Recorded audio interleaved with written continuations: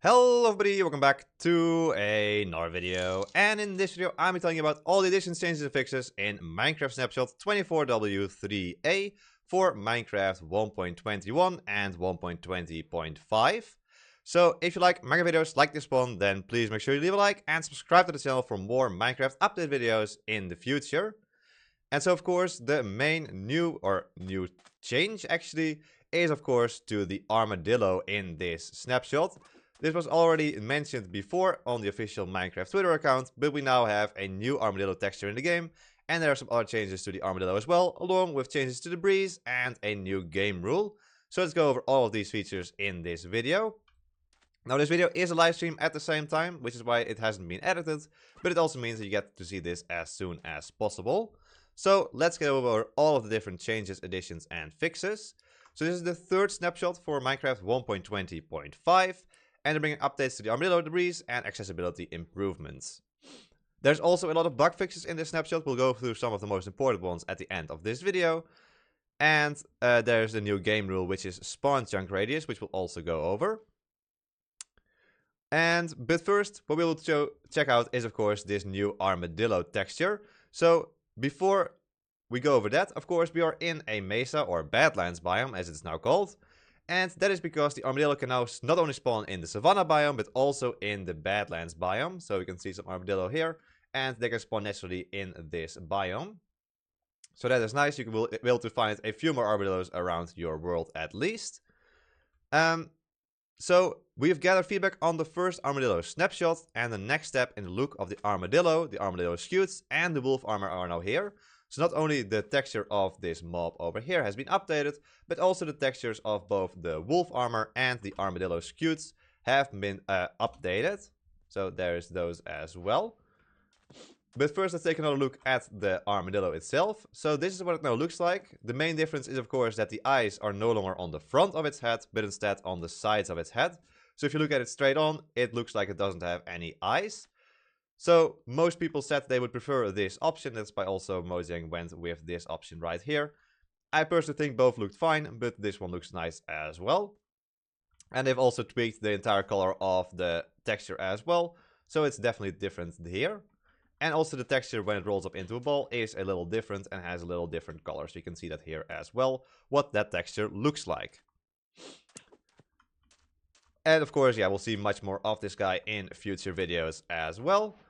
But then there's also the changes to both the armadillo scute and the wolf armor. Especially the wolf armor looks completely different from its previous texture.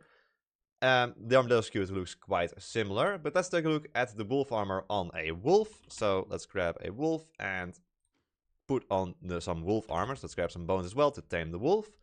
So what they mentioned in the patch notes of this snapshot, which of course I'll leave in the description down below as well, is that they've changed the wolf color layer to be more consistent with the new wolf armor. So let's take a look at that. Apparently this color layer is now different, and you can see that indeed that is. I don't think it was this thick before. I think it was just a single layer of red, but the color is now a bit thicker on a wolf, as you can see there. And so now if we put some wolf armor on the wolf, it is actually a lot more visible, that color. So that is very nice. And of course you can change the color of the color by using some dye. So if we grab some yellow dye maybe and some lime dye, for example, you can see that you can change the color of that color like this. And you can see it very clearly from all angles now, which was not really possible before when the wolf was wearing the wolf armor. So that is a very nice and welcome change there. As for the texture of the wolf armor here on the wolf, I don't think it looks too different, but of course they've probably changed the color a little bit to be more consistent with the new armadillo color as well. So that is very nice. There is another change to the armadillo as well, and that is to the roll-up behavior. So you can see, of course, if you sprint at an armadillo, or if a hostile mob comes at an armadillo, it rolls up into a ball.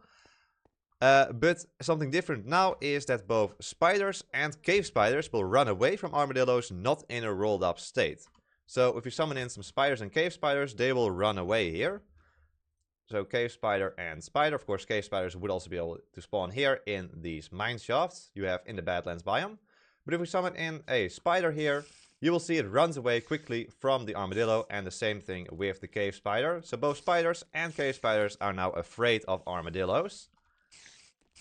And so this gives another use to the armadillo being able to push away or, well, scare away spiders. And could maybe even be used in different types of forms to more easily move away spiders from a specific point.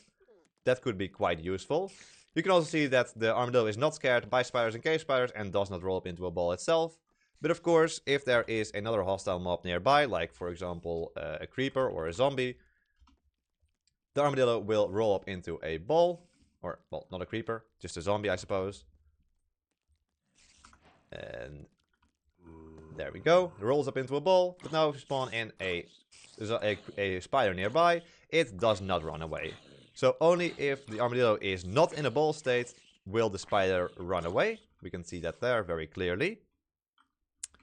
And so those are the main changes to the armadillo. Then as for other features, the default focus is now always set when entering or exiting any menu while navigating using tabs or arrow keys. Okay, that's just an accessibility feature, useful for people who need it. Very nice. Then, before we get into the new breeze changes, let's take a quick look at the technical changes. So, data pack version is 28, resource pack version is 24. Those have both been updated. Custom villager traits can be configured to accept items that have different tags from the expecting item. So this means that if you have an item that has specific tags, like for example a sword with an enchantment or with the unbreakable tag, you can still hand it in to a villager that requests a diamond sword, for example. So that's quite useful. When entities leave or enter the end, the area will arrive in will now stay loaded for 15 seconds, matching the nether portal behavior. So the end portal and nether portal has been added some consistency there. They've added transfer packets, cookie packets. I'm not sure what those are, but it's to do with servers. And they decreased the default size of spawn chunks and made the value configurable. And this is also where the new game rule comes in. So the size of the spawn chunks changed from a radius of 10 to a radius of 2. So from 19 by 19 entity ticking chunks to just 3 by 3 entity ticking chunks. And this was done to reduce memory usage, loading times, and CPU usage. But they've not removed the spawn chunks functionality because, of course, people still use it. And they've now added a new game rule as well. I'm not sure if it's here in survival mode. We can take a look. The new game rule is called spawn chunk radius. It is. And so the spawn chunk radius is set to 2 by default. Don't know if you can see it like this. Yes, it's set to 2 by default. And you can set it to a value anywhere between 0 and 32, where 0 completely disables the spawn chunks and 10 is equivalent to the previous functionality of the spawn chunks. So you can customize this yourself now in-game, which is always nice. Some more customization for people who need it. Very nice. Alright, then let's move on to the experimental changes. And that's first to do with villager trading.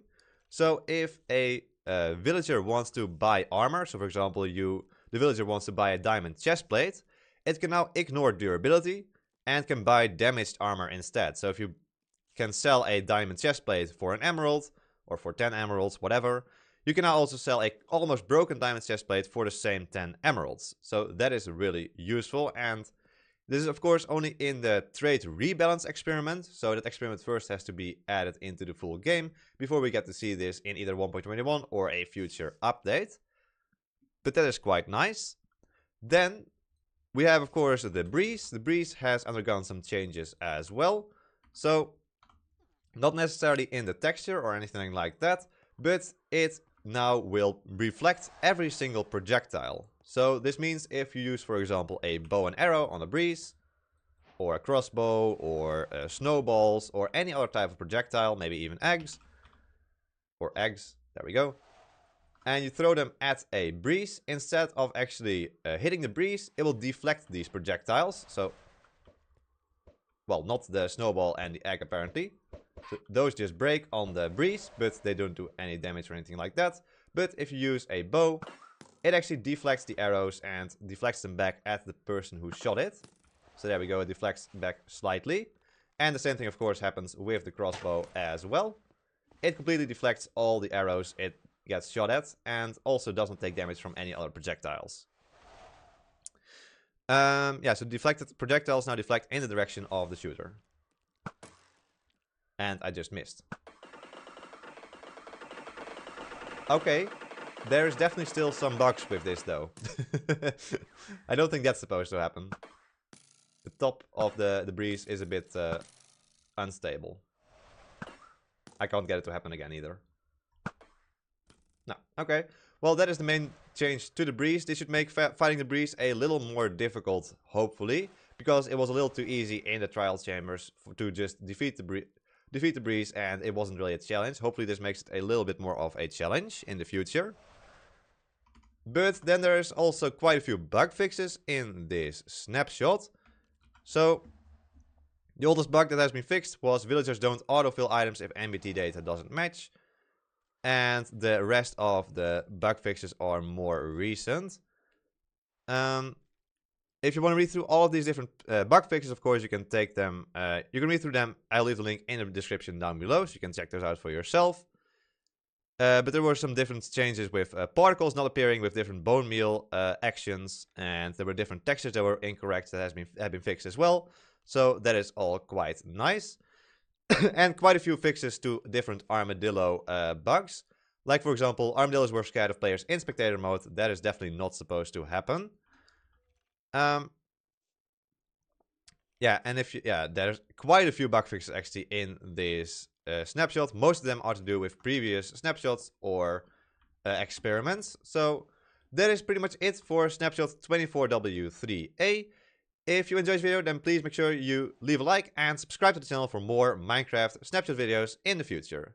So see you all in the future videos. Until then, bye bye!